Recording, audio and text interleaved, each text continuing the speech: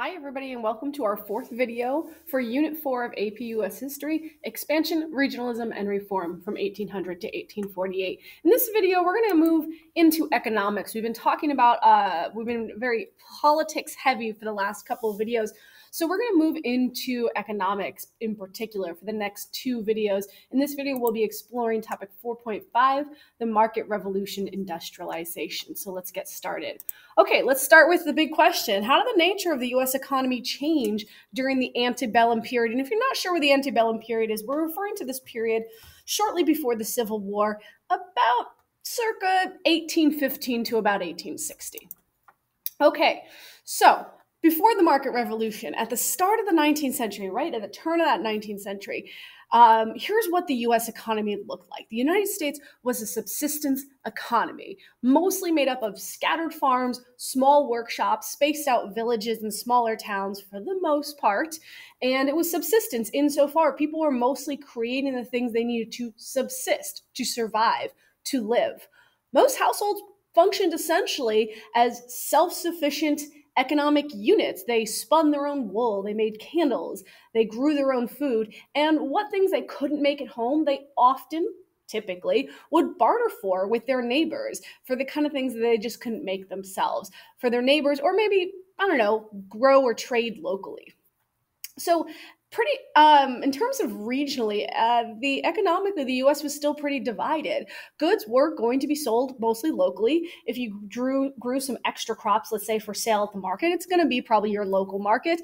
Or in some cases, especially in areas that are near waterways, ports, along rivers, they're going to be selling maybe to some international customers using those ports and waterways because overland travel was difficult and dangerous and expensive. You may recall in one of the previous videos, I talked a little bit about how the War of 1812 really revealed how weak and poor the infrastructure of the United States was. It just didn't have good roadways.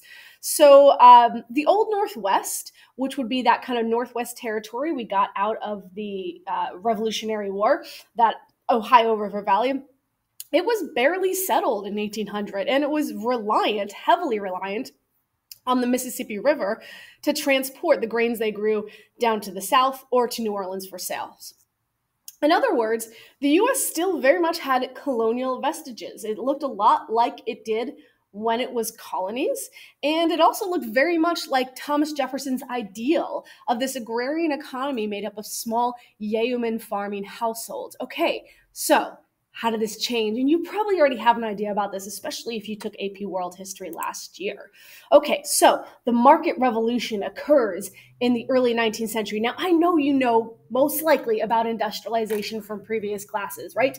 Our first wave of early industrialization occurs in the early 19th century in the United States, and we are going to talk a little bit about that first wave of industrialization in this video. What you may not know as much about is the market revolution. Beginning in this antebellum period, the U.S. is going to experience profound economic shifts, and you need to know what the market revolution is.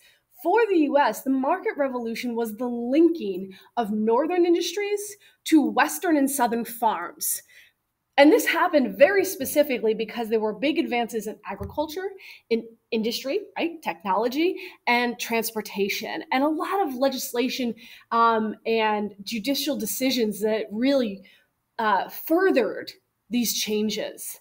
So in the market revolution, we're going to start to see in this early 19th century, individuals who had been on these self-sustaining farms are going to scatter and start working in mills for wages.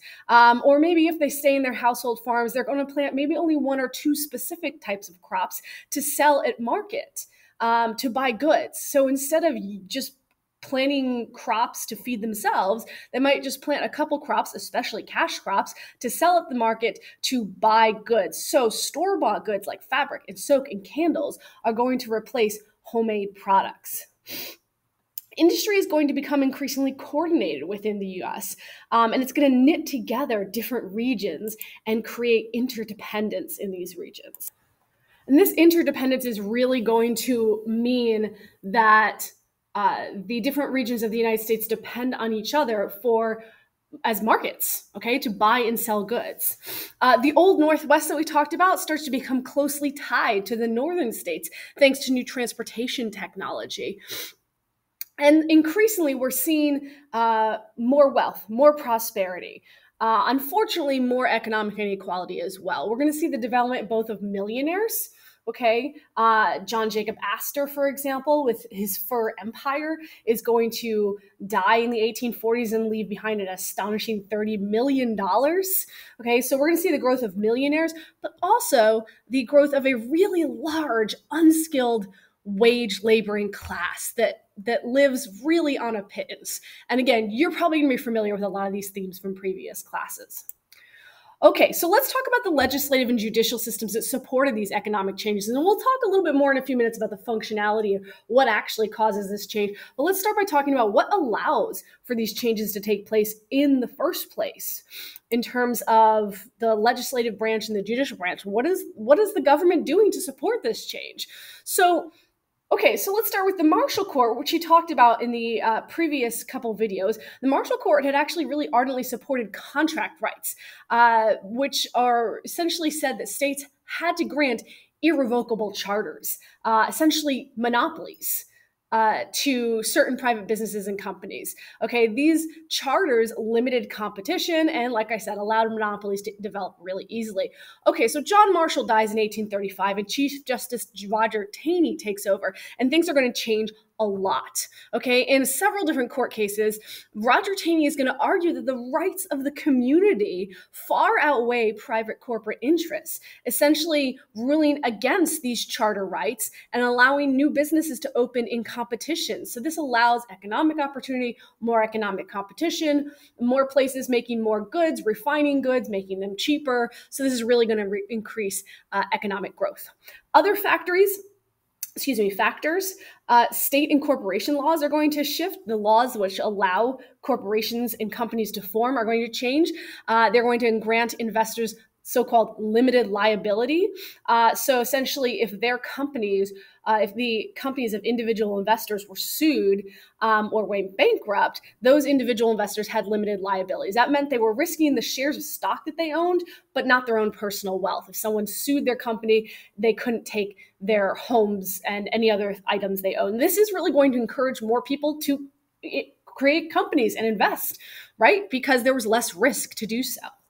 The development of patent laws is also going to be really important. Patent laws protected ownership rights of inventors, which meant that you could invent something and, profit from it. This creates an environment that really motivated people financially to create labor-saving inventions. And then finally, protective tariffs. A series of protective tariffs passed in the 1810s, 20s, and 30s are going to make imported goods much more expensive, and they're going to promote the production and sale of domestic or American goods. These are all going to really create the sort of perfect storm that allows for a lot of these economic changes to occur.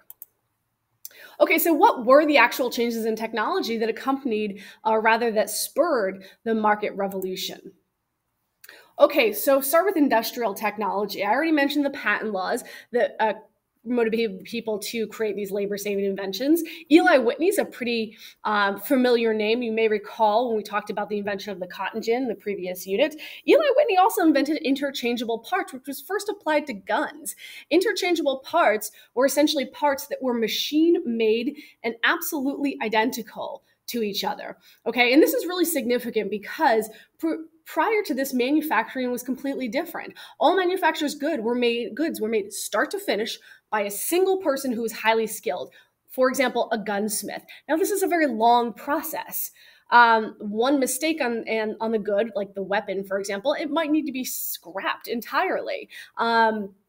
If you have one thing break on your rifle, it may not work anymore. However, if you machine a weapon in different pieces with precision and machine them in bulk, then you can assemble all the pieces. And then if any part breaks, you don't have to replace the whole thing. You just need to replace that individual part. Okay, so this is enormous. This is hugely significant. The application of this technique to industry causes industrialization to really take off. And again, this starts with guns, but obviously goes well beyond that.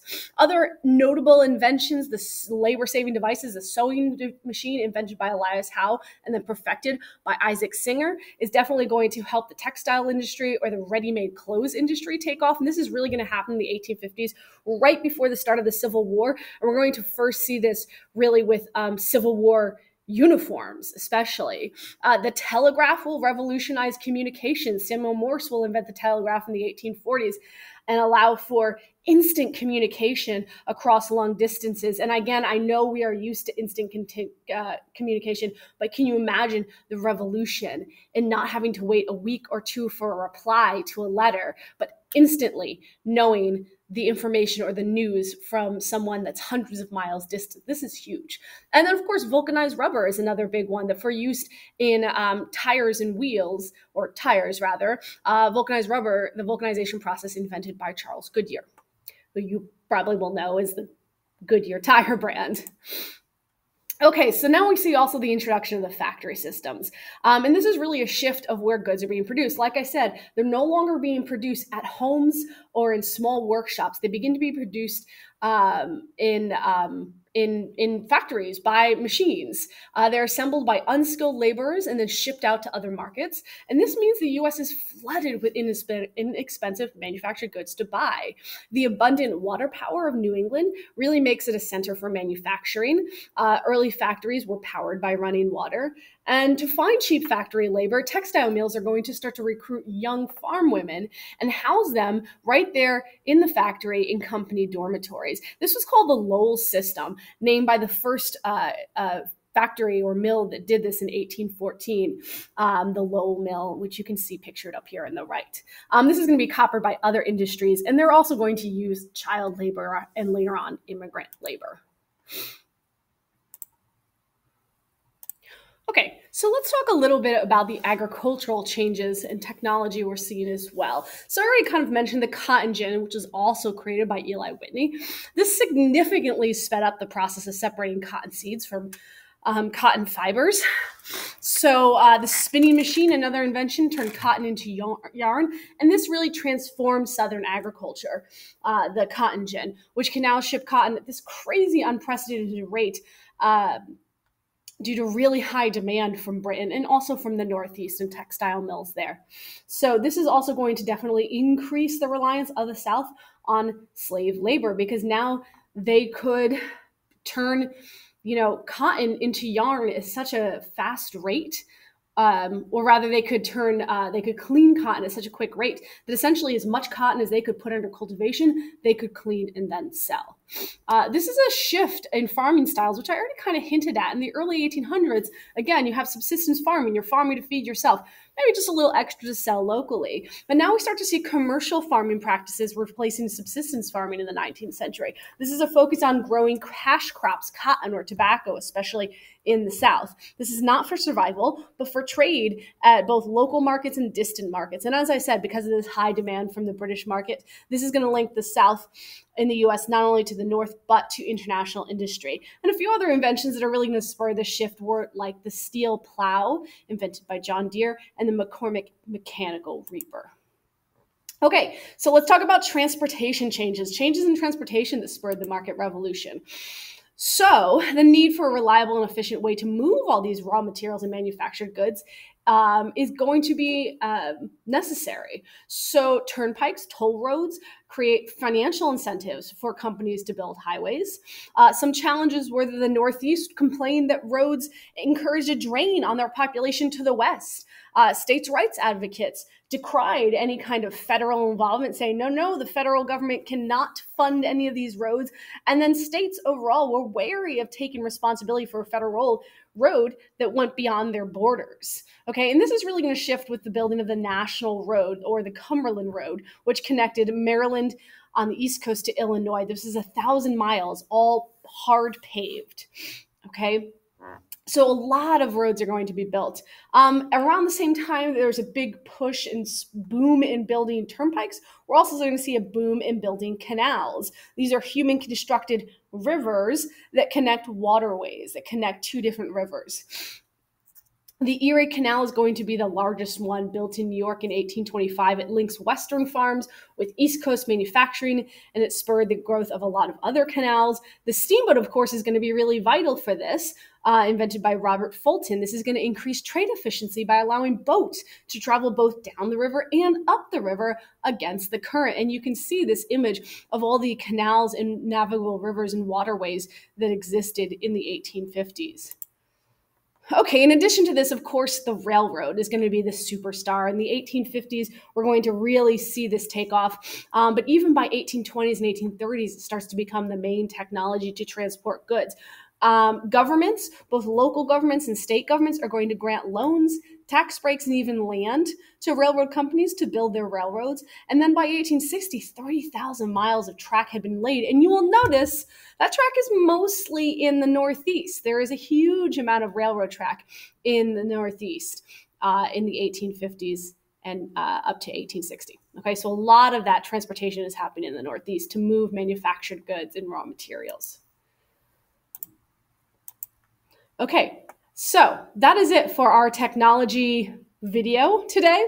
We're going to be looking a little bit more about the market revolution in our next video, and especially in terms of its impact on society and culture. So stay tuned for next time.